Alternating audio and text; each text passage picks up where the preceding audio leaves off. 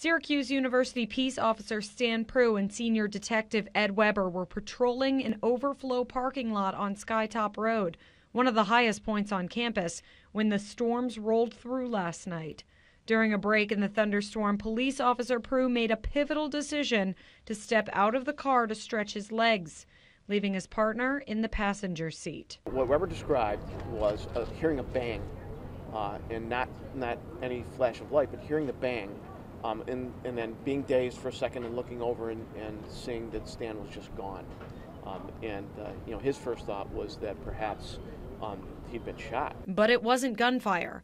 Officer Prue had been struck by lightning. As he put his left foot onto the ground, it appears that lightning struck the vehicle and struck him.